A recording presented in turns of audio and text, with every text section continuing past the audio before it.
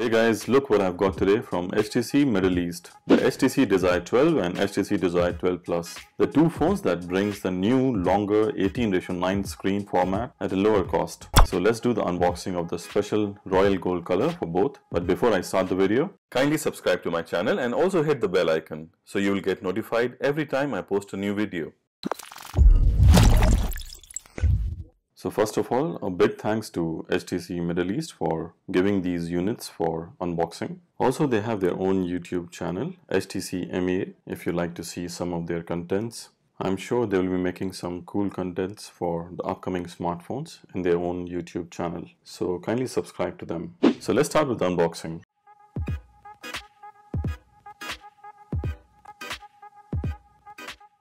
So here are the devices. Both are royal gold color, but the Desire Plus is more muted gold than the smaller version. Both of them look stunning, but it comes down to personal preference, which one you like more. HTC is giving 48 hours express replacement or repair service for both these devices, which is commendable. Also with the Desire Plus, you get 3 months of VIU application premium subscription free of charge.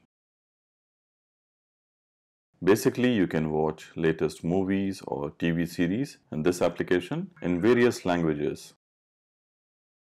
Now let's keep them aside and see what we have got inside the box. There's no fast charger for both. You get 5-volt normal adapter, micro USB cable for charging, and a pair of ordinary earphones.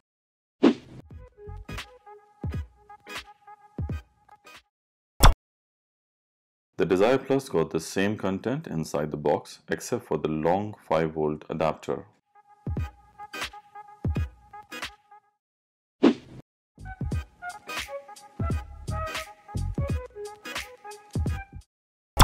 Let's now boot up the devices for the first time and do the initial setup.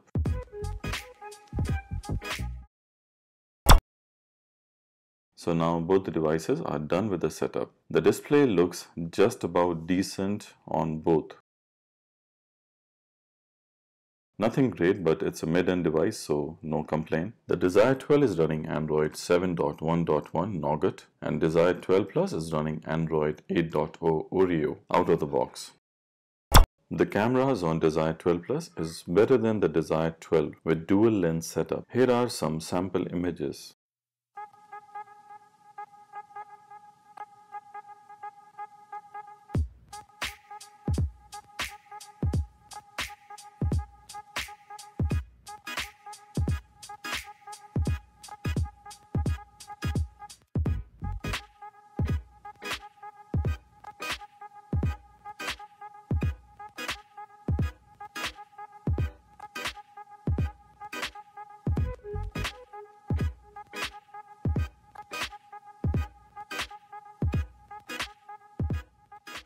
So starting with the Desire 12, the Desire 12 has a 5.5-inch screen with less bezel around the side and offers a single 13-megapixel sensor on the rear of the phone with an f2.2 aperture sensor. It's got 2 GB of RAM with 16 GB onboard storage or 3 GB if you go for 32 GB capacity. And both variants are capable of handling up to 2 TB of micro SD card space. Inside is a MediaTek quad-core CPU which hints at a lower cost for the phone. That means a resolution of 720 x 1440. The HTC Desire 12 Plus pumps things up a little and will clearly be the more expensive of the two, although has the same lower resolution. The main change is to the camera on the rear of the phone with 13-megapixel sensor joined by a 2-megapixel option. So it's a dual setup designed to give some background blur bokeh effect. The HTC Desire 12 Plus is also running a Qualcomm Snapdragon 450 CPU under the hood.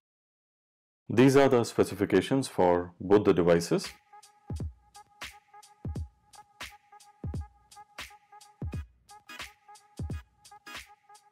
The price of the phones in UAE for Desire 12 and 12 Plus are 599 AED and 749 AED respectively. In India, it is priced at 11,250 and 14,000 Indian rupees. Overall, HTC has done good effort to bring two good devices in the ever-competitive mid-end smartphone market with a decent price. But let's see how it performs. Between the two devices, my vote will definitely go for Desire 12 Plus because of a better processor, which is Snapdragon, and also a decent camera compared to the Desire 12 with MediaTek processor, which is difficult to recommend over a Snapdragon processor. That's all guys from this video. I hope you enjoyed the video. I will see you in my next video soon. Till then, goodbye, peace out. I hope you enjoyed the video.